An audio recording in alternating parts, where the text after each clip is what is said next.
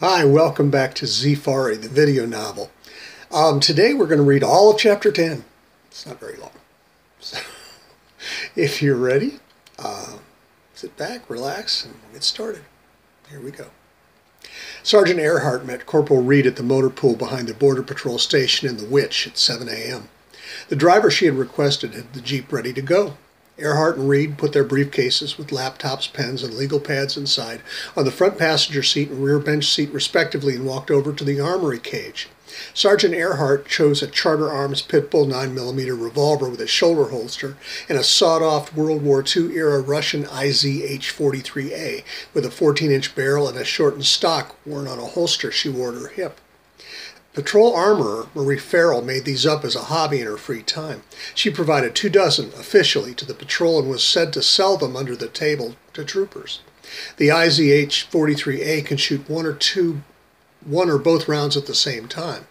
Emily took along 2 magazines of number 12 rat shot. Reed chose a chrome 45 ACP Colt 1911 with 2 clips and an OWB waist holder. They walked back to the Jeep and got in. Sergeant Earhart told the driver, "Step on it. I want to be at Belle Plaine at the shift change." He did, and they were. Sergeant Earhart had intended to spend 30 minutes at each platform. Well, Belle Plaine, or the Plain as the group troopers called it, required a longer stay. Trooper N. Dolan was just finishing his shift, and his replacement Tobias, everybody called him Toby, Slack, was just climbing the metal staircase when Sergeant Earhart arrived. Trooper Reed bounded up the stairs, and as Sergeant Earhart reached the platform, attempted to call the inspection to order with a stirring, "10 hut!" Dolan looked around as though he'd been interrupted taking his shit, and Slack's mouth dropped open. "Troopers," she began, "from now on, I'll be conducting random inspections of all the platforms in the district.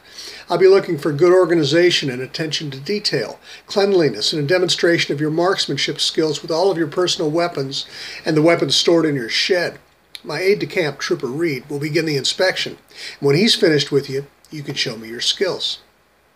Trooper Reed spent 20 minutes with Dolan and Slack, going over every inch of the platform, from winch to shed to point. He took notes on paper rather than typing them into his laptop. When he was finished with the 2, he marched them over to Sergeant Earhart. "Trooper Slack, get the flamethrower and," Earhart said as she walked to the point, "toast that bush over there," pointing to the tall purple lilac about 25 feet from the point. "And Trooper Dolan, while Slack gets his weapon ready, grab a shotgun and come here." While Slack busied himself with the flamethrower, Dolan grabbed one of the scatter guns in the shed, loaded 2 shells into it, and walked over to the sergeant. "Yes, ma'am," he said. Dolan was wearing a decidedly non-regulation Chicago Cubs baseball cap. Earhart hated the Cubs. She grabbed the cap off his head and threw it out into Zealand. "Can you hit that?" she asked him. Dolan said nothing in response, put the gun to his shoulder and promptly blew the blue cap to confetti. "Nice shot, Dolan," she told him. "Now go get your personal weapon." Slack walked over and fired up the flamethrower. He aimed at the lilac bush and pulled the trigger. A gout of flame spurted out of the weapon, and the top half of the lilac turned instantaneously into pleasantly scented torch. "Now that's my kind of aromatherapy," Slack said. Sergeant Earhart smiled in spite of herself and told Slack, "Grab one of your personal weapons. Let's see what else you can do." Then to Trooper Reed, she said, "Get down to the Jeep and bring up the 2 bottles of water I brought along." Reed said, "Yes, ma'am," and was back in less than a minute. By that time, Slack had returned with his Glock 20 and Dolan with a Smith & Wesson M&P 1522, an AR-15 styled rifle that Earhart knew used economical but less powerful 22 LR cartridges. "Let's see what you 2 can hit," Earhart said. "Trooper Reed, toss a bottle out to the left. Slack, try to hit it."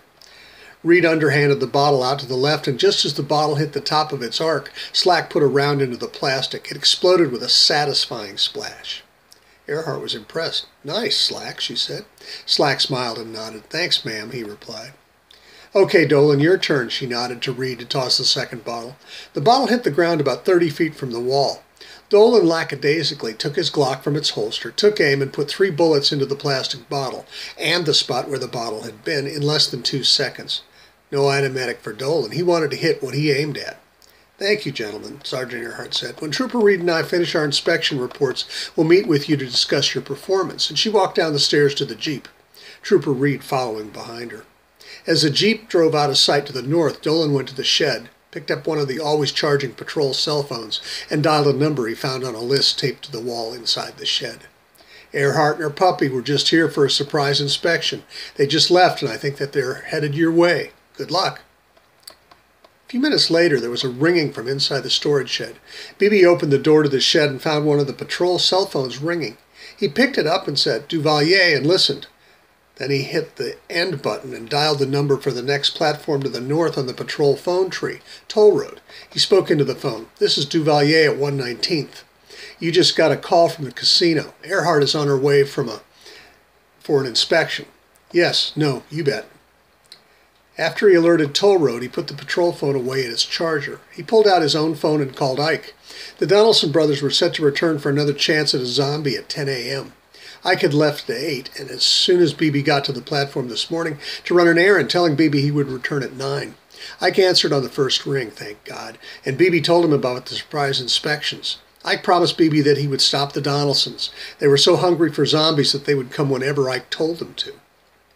Now that his ass was temporarily out of the fire, Bibi got a bucket and a bottle of bleach from the storage shed and cleaned the platform. After that, he straightened all the stuff in the shed and wiped down the toilet and shower.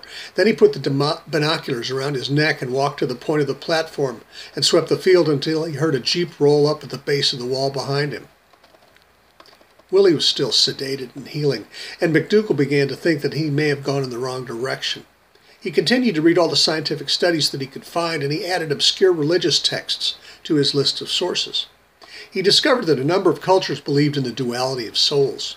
The Inuit believed that 2 and sometimes more souls inhabited a human body. Traditional Chinese culture had held that there is a soul that leaves the body after death and another that stays with the corpse. Some Taoists believe that there are up to 10 souls in a body. Hungarians and Finns and some other Northern European peoples have believed in shadow souls. The Estonians have an even more complicated understanding of the soul, McDougal discovered. McDougal found that zombies have been part of folklore throughout the world. He learned that thanks to movies and television, most people associated the undead with Haiti. But a belief in revenants was common among the Romani and in Germany, France, Scandinavia, India, China, Indonesia, and Japan, as well as in Africa. In Central and Western Africa, where many slaves who were brought to Haiti were born, and Southern Africa, and in the Valley of Endless Sleep, somewhere in the Amazon rainforest. Dr. McDougal decided to continue with Part 2 of Phase 3, bites on the abdomen or thorax. By this time, he had also read about the theories of a 19th century physician in Massachusetts who believed that the human soul weighed about 3/4 of an ounce. His studies were dismissed as quackery, lacking any scientific merit because his findings were unreliable and non-replicable, and the germ of an idea was engendered in McDougal. So he ordered his assistant, Alice, or maybe her name was Allison, or Alyssa, to contact FPCM, the Facility Planning, Construction, and Management, and have them build a plexiglass room in the lab with state-of-the-art weight-measuring sensors built into the floor. Dr. McDougal would build his Phase 4 protocol around this new instrument. Corporal DeBigny continued with the recruits' training.